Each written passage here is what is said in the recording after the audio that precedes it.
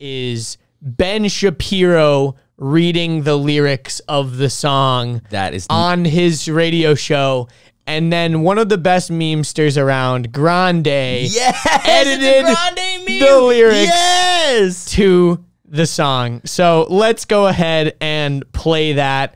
We'll put it on the screen. AJ, this is my first time. This is my first time seeing it. AJ, are you ready? Grande is like PewDiePie's meme master. Like, yeah, here we go.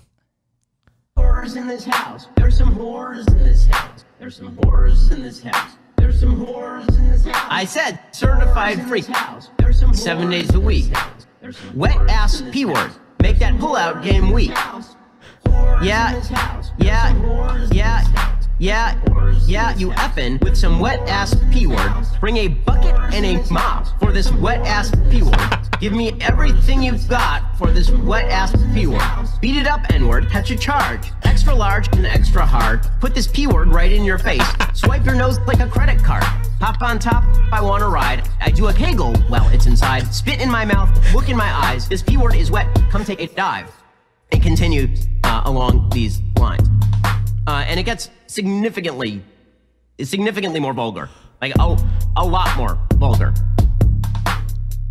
Richard, your face I haven't even heard the original song, and I'm just listening. I've literally not heard. Oh, you haven't even heard the song? Not the music video, not the song. No, this is my first. This is my first exposure to it. My bad. No, I've heard nothing. Yeah, that's the words. That's the lyrics, and Ben Shapiro just kills it. Absolutely kills it. I like he's like P word, N word, B word. He says ass, but he doesn't. He goes, "You are effing with some wet ass P word." Like, he'll say ass, but he doesn't say pussy, and he won't say anything else. I think there's probably something like maybe they say like, ass in the Bible or something. Bring a bucket and a mop for this wet ass P word. And and later on in this little radio show thing, he's like, "My wife happens to be a doctor, and I asked her about this, and it's really interesting that they would say this because any sort of vaginal wetness that would require a bucket and a mop is obviously a gynecological problem. This is, he's like taking it so literally, and it's like they're not saying that they're literally dripping so much you need a bucket and a mop. They're just saying that their pussy's super wet." Like the lyrics are exaggerated, obviously. I think in the same... It's like literally in a song, Lil Wayne says his dick is the size of Eiffel Tower, so I'm gonna fuck the world for 72 hours. Yeah, that's Kendrick. Kendrick says that. Sorry, not Lil Wayne. You think Kendrick Lamar's penis is the size of the Eiffel Tower? No. Yeah, it's a song. That's the whole thing that it's like... I'm concerned about their genitals. If their pussies are that wet, they need a bucket and a mop. So I think about... All of the things that men rap about in their music is usually twofold. It's one, to impress men, and two, to impress women. They want to get women, so they talk about all these things. I think these female rappers, these women like Cardi and Megan, are deciding, they're like, you know what, we're gonna start bragging about things that dudes want. That women want to be like us and dudes want to fuck us. In the same way that guys are like, guys want to be like us and girls want to fuck us. It's the same game, but the reason it's controversial is because a woman's doing it instead of a guy doing it. Yeah, and one of the best tweets that came out of this was there was like a senator or somebody that was like in the government or something. He came out and said something like, he was like, there's this song called WAP that I accidentally listened to this week or whatever. And it was like, dude, accidentally listened to? Just say you listened to it.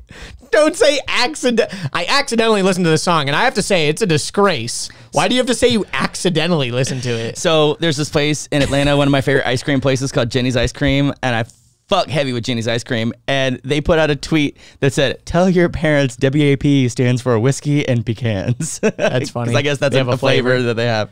So and the title is Don't Google It. Yeah.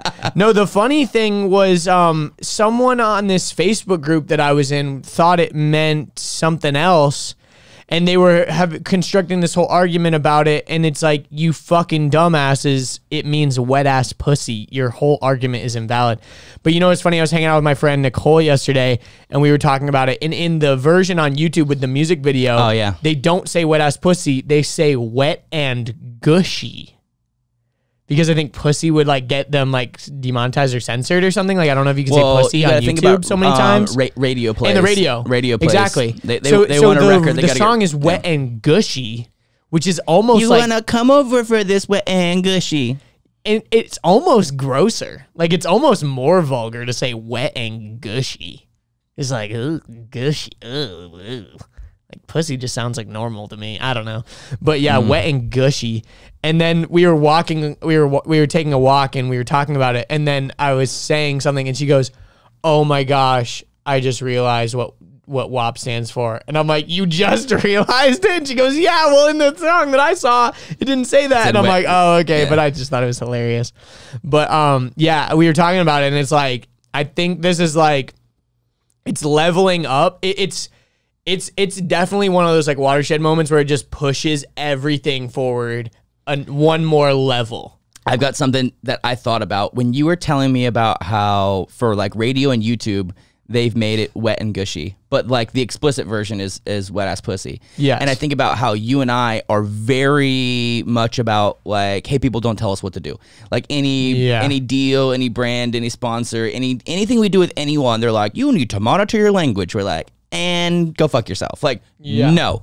And it's like, if the two most vulgar rapper women in the entire world are willing to edit themselves for the like record an entire new song, like they were in the booth in the studio, they had to re-sing the lyrics. Well, what is their priority? What's their priority? It's the label's priority, honestly. First of all, it's the label's priority to get a radio song and a YouTube song that makes them money. It's a label's priority. So But what's okay, whatever. What's the priority? The priority is to make money and to get more radio plays and like get a #1 single or something. You can't really. I don't know if you'd be. It's it's like the compromise of like, we could put 3 F words in this movie and it will be rated R, but if we just cut one of them and only have 2, then it's PG-13. It's probably going to do way better in the box office.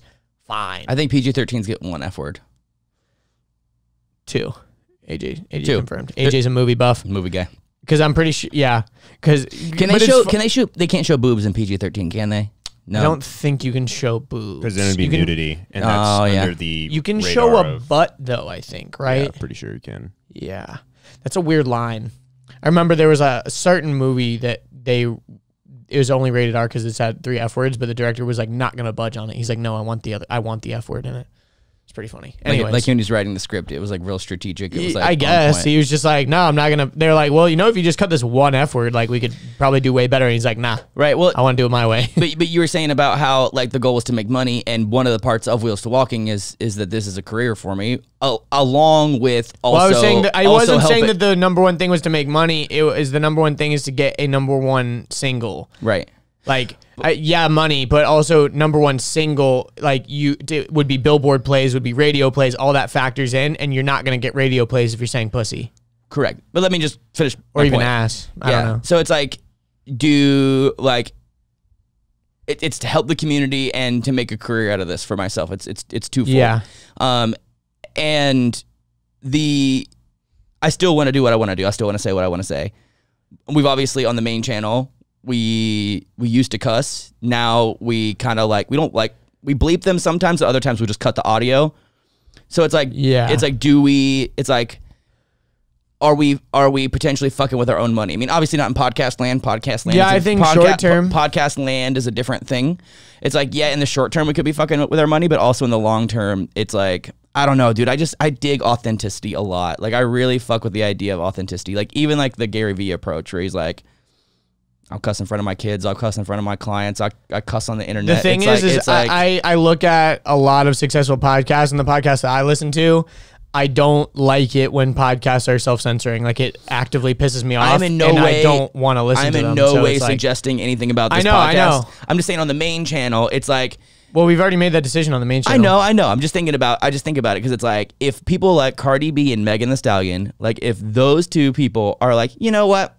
We'll sing a different verse for the, they're playing in a different world though. They're still playing in radio world. Like unfortunately, like Spotify doesn't give a fuck. Yeah, because radio is the equivalent of TV for us. Like if people were like if we were on Discovery Channel or History Channel, we're on Wheels to Walking Channel. By the way. And also you got the other weird thing about music that I thought about this a lot when I was a kid.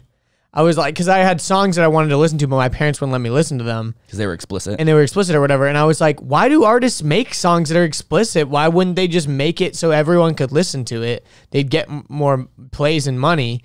But it's like, now I realize it's like, oh, because like fuck them kids. Like, but I tell you what though, I don't care if kids are listening to my music or not. Explicit lyrics drive me crazy. It's like especially when they bleep it, or if they like cut the audio on it. It's like, I know what they said.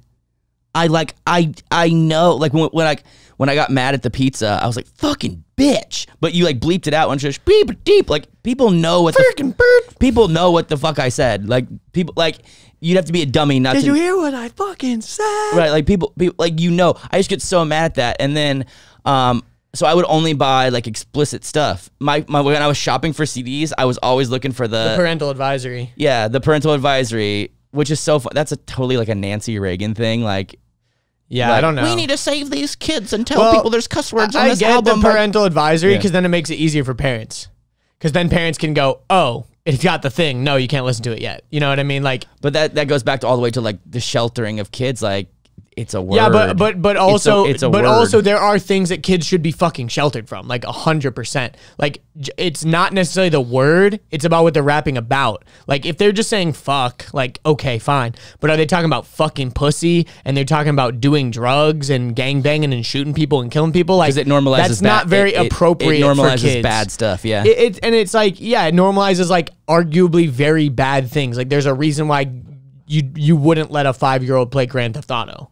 Like you just probably shouldn't. Like more power to you if you want to let your 5-year-old play Grand Theft Auto and you teach them a lesson about like, you know, why these things are bad and why it's fun to just play it in a video game, but you shouldn't do it in real life. I think there's a valuable lesson there, but I don't know if at 5 years old that's the appropriate age for that. I think that's, you know, you got to play it by ear based on your style of parenting, but like there's a reason why the parental advisory thing is on there, not just for language, I think. You know, I think language is a factor of it, but it's like reasons why games are rated M and things like that. It's like there's movies are rated R. Like, you know, I understand that currently if kids want to seek things out, they're going to find it anyways.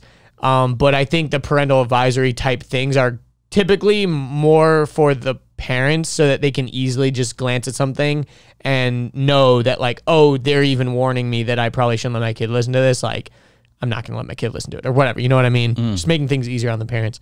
But, yeah, it is easily quick identifiable. It is very funny, but here's the thing. Like all these parents are talking about how like Megan Thee Stallion and Cardi B, they need to be better role models. They never asked to be fucking role models. Cardi B, they're self-proclaimed whores. Retired from stripping to rap. Like, yeah, they're literally in the background beat of the song is "There's some whores in this house. There's some whores in this house." Like that's why Ben Shapiro was saying that. Like literally the background vocal of the entire song is a guy saying "There's some whores in this house." They're calling themselves whores in the song. Like they are self-proclaimed whores, which is fine, you know, taking back the power of a word that typically is used to demean people or whatever, like, you know, taking back the word slut or bitch or whatever. Like, I'm more power to you on all of that. But it's like, yo, if you are allowing your kids to have Cardi B and Megan Thee Stallion be their role models, that's the real problem, rather than like, these women need to act different and these women, no. You need to be better at policing what your kids are watching. And I understand that it's very hard in the age of the internet to completely monitor everything your kids are watching, but that's just the world we live in. And those are just the circumstances that we're under. I mean, it's the same thing as like, you know, these porn stars need to be more respectful and not do porn. It's like, why? Because my kid can watch it. Well, why can your kid watch it? Like, you need to be a better parent, not the other way around. Like, you know, instead of like policing other people, you got to understand how to police yourself and understand your own things. Like alcohol should be banned because I'm an alcoholic. And if I even have a sip of alcohol, if I'm tempted, I'm going to relapse. And it's like, okay, but these other people like aren't alcoholics and they don't have a problem with having a couple beers. It's personal responsibility. It's governmental paternalism that is like the problem. You know, it's like when the government steps in and is like, you shouldn't do this. Like that's where there's such a weird double standard. Hope you enjoyed that clip. If you want to watch the full episode, you can click right here. If you want to subscribe to the channel, you can click right here. If you want to watch more clips, we got 2 more right over here.